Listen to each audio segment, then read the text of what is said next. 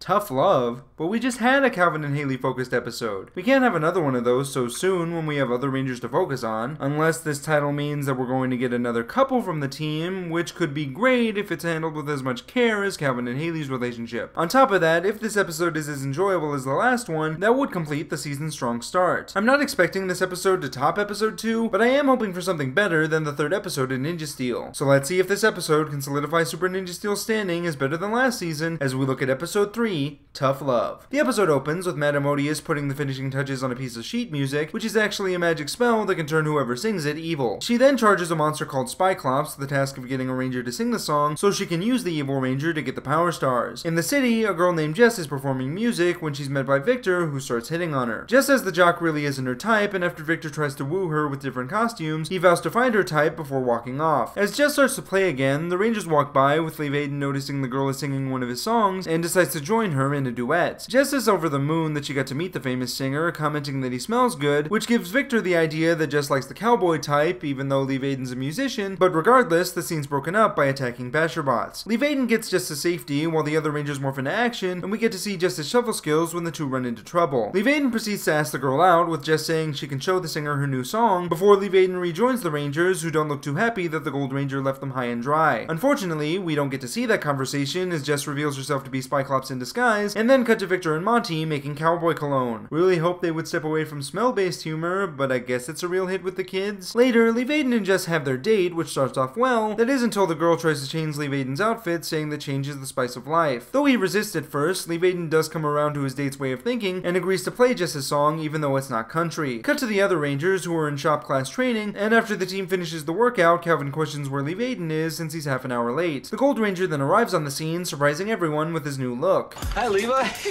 Did y'all get my text about singing with Jess?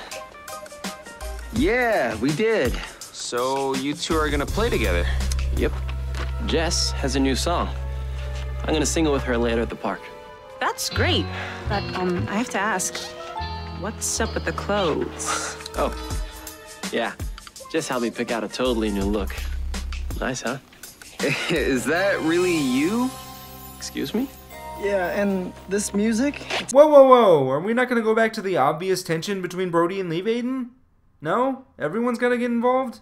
Okay. Preston says the lyrics for the song are just gibberish, with Calvin asking if Liv Aiden's doing all this to impress Jess, and after seeing that the others agree, the Gold Ranger storms off in a huff. Preston says he recognized the lyrics before we cut to Liv Aiden playing Jess's song, and despite Liv Aiden commenting that people don't like it, the girl urges him to finish the piece of music. We then cut back to the other Rangers, with Red Rod giving Preston a spell book that Mick brought from the Lion Galaxy, and I just realized that Kelson Henderson's nowhere to be found in this episode. After scanning the spell book, Preston discovers the lyrics are from a spell to turn Liv Aiden evil, which means that Jess is working for Madame Odious, so the Rangers run off to stop the Golden Boy from playing the song. They're a bit late though, as Liv Aiden soon finishes the song, complete with a phrase that's totally not Japanese, but before Jess can celebrate, Victor shows up trying to woo the girl again with awful smelling cowboy cologne. Jess quickly repels the jock by turning into her monster form, and after everyone runs off, Spyclops gloats over her success just as the other Rangers run into the monster. Liv Aiden demands the team's power stars, showing the others that he's now evil, so Haley asks Preston if he can reverse the spell, but the Blue Ranger says he needs the sheet music so he can say the spell backwards. Unfortunately, because the Rangers were dumb enough to say this out loud, Liv Aiden rips up the sheet music and morphs to take on the team. The others follow suit, tasking Calvin to collect the pieces of sheet music while they try to neutralize the Gold Ranger. During the fight, Sarah knocks Spyclops back just as Calvin reveals that he has all the sheet music, and after blasting Liv Aiden, the two get it to Preston just as the Gold Ranger gets ready to attack again. I just need to read it backwards to break the spell. Ichnik, opening, Omils, I'll destroy you all. Milk,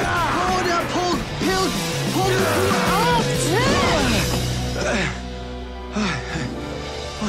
Whoa! What happened? Was I attacking you guys? Yeah, your girlfriend's a monster, and she made you evil. Jess is a monster? I can't believe it. I hope I didn't hurt anyone. We're fine. Welcome back, big brother.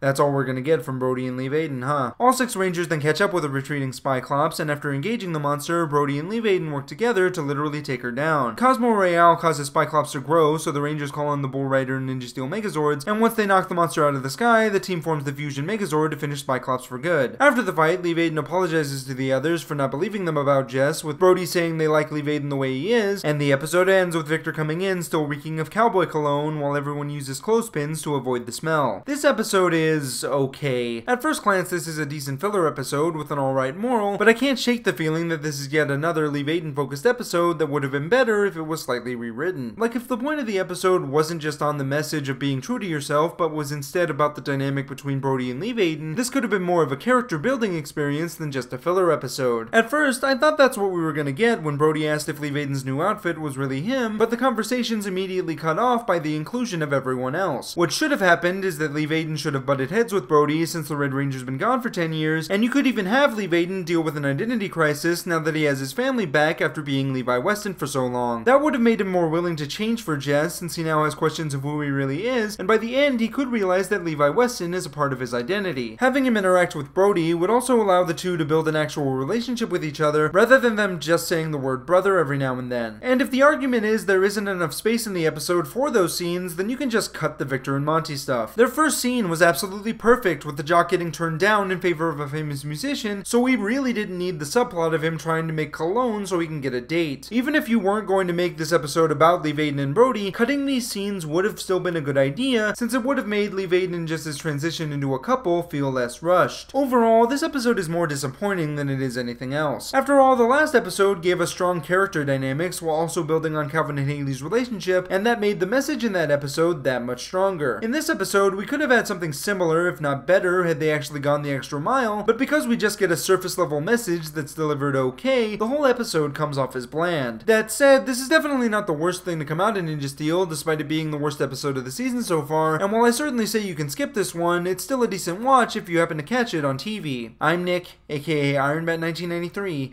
and may the power protect you. Please subscribe for reviews of Ninja Steel, Super Ninja Steel. Also check out Dino Charge Reviews too, episode reviews. Also there's Ninja Go, and I've got a Patreon. Go! Please subscribe.